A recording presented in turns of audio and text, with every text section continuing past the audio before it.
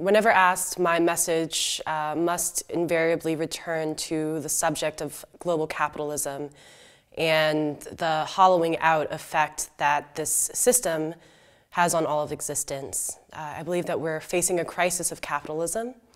It's a crisis that resonates throughout all realms, environmental, political, economic, of course, social, but most importantly, the cultural realm, because the crisis of capitalism is one of culture. The philosopher and dramaturge Antonin Artaud once wrote that there was a time when the artist was a sage.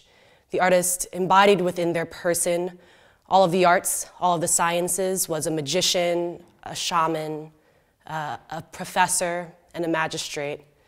And a society that siphons art out of the rest of life is one which is degrading.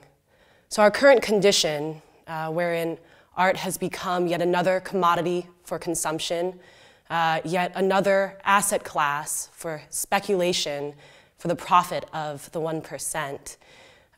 This is the nature of our crisis, and it is one that is not an unhappy accident, but rather the political and revolutionary force has been siphoned out of art and auctioned off in order to constrain us from creative strategies for our liberation.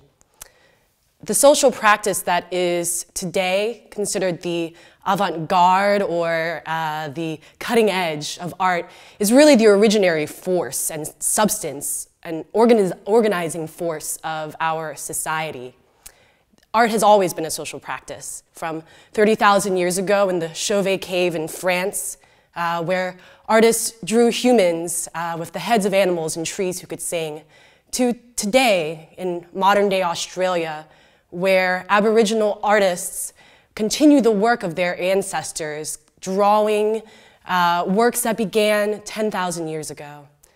So I believe that we are fortunate to be witnessing the beginning of the end of capitalism, as when, in drawing a circle, the pencil touches the paper, makes a revolution, looks back upon its beginning, and winds up at its originary mark.